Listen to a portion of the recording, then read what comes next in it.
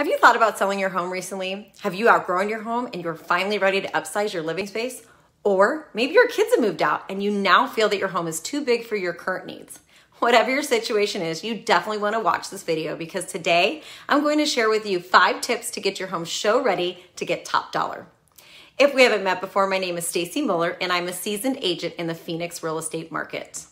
No matter what the status of the real estate market is, whether it be a buyer's market, seller's market, or even a balanced market, the buyer is judging your home the minute they walk through the door, and oftentimes even before they walk through the door.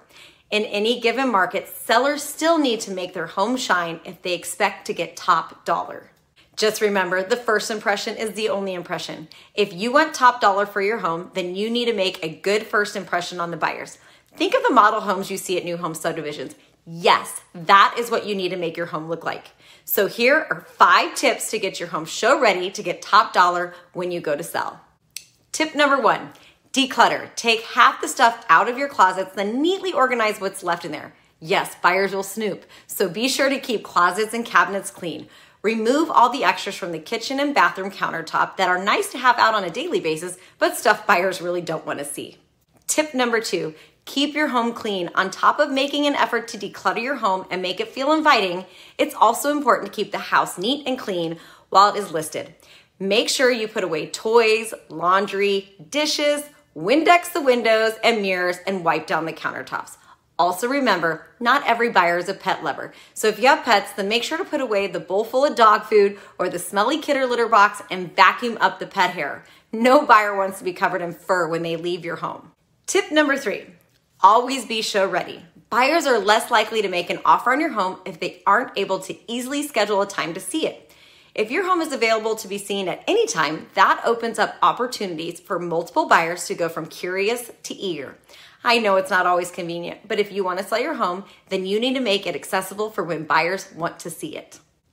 Tip number 4, price it right. This one is super critical, even in a seller's market, to set your home at the right price to maximize selling potential.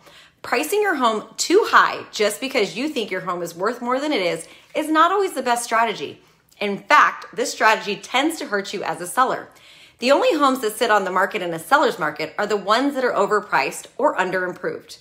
In a lot of instances, sellers are purposely pricing their homes slightly lower than asking to acquire more buyer competition, which typically results in multiple offers over the asking price. And finally, tip number 5, take the home out of your house.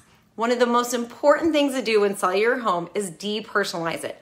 The more personal stuff, the less potential buyers can imagine living there. It's time to put away the family photo wall, memorabilia collection, and personal keepsakes. Also, it's time to stage the rooms in your home for their intended purpose. If you've been using your dining room as a playroom, then it's time to pick up the kids' toys and put a dining room table back in that space.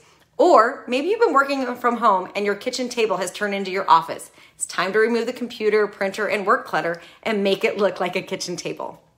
Now that you know my 5 tips to get your home show ready to get top dollar, you may also be interested in finding out my top 3 improvements you should do to your home before putting it on the market.